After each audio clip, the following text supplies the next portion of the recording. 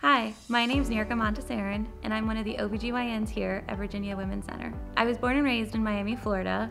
I loved to dance, I loved going out to places in Miami, on the beach, on a boat, and I especially loved going to Disney World as a child in Florida. And then for college, I attended the University of Miami. Go Canes!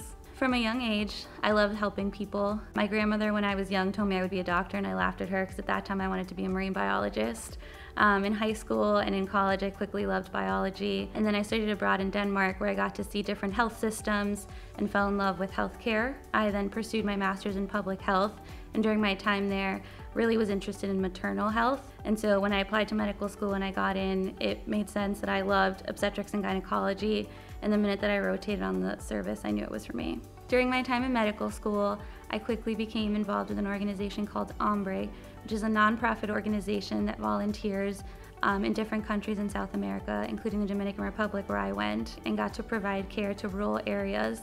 And this was a pivotal moment for me during medical school. I love the organization so much, I stayed involved and now serve on the board of directors for Ombre, and I'm hoping to travel again in the future. Additionally, I've recently become involved with Silvio's Sisters, which is a local organization fighting to end period poverty.